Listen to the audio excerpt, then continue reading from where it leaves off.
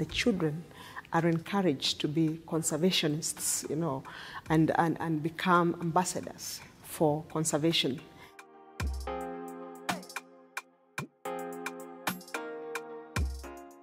Dyn ni cyhoeddi bod rhaglen ymbalu coed wedi plannu 20 miliwn o goed yn ymbalu yn Uganda.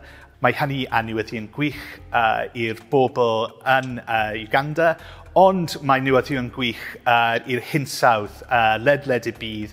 Mae'n rili bwysig i'r pobl lleol achos mae wedi bod yn lot o problemau fel ganlyniad o newid hinsawdd.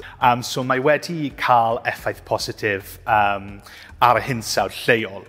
Ond hefyd mae wedi cael effaith positif i'r ffermwyr lleol. Mae wedi helpu plannu mwy o stwff fel coffi.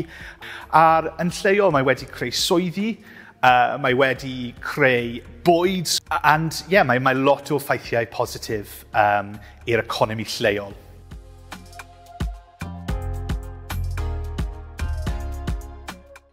My name is Dr. Manana. I am the chair board of the Mount Elgon Tree Growing Enterprise based in Uganda.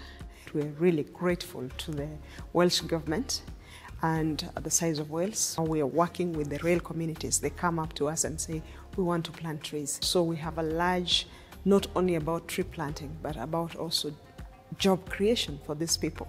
Some of those trees are shade trees that work together with coffee. So farmers now are back to growing coffee and they are producing very good coffee.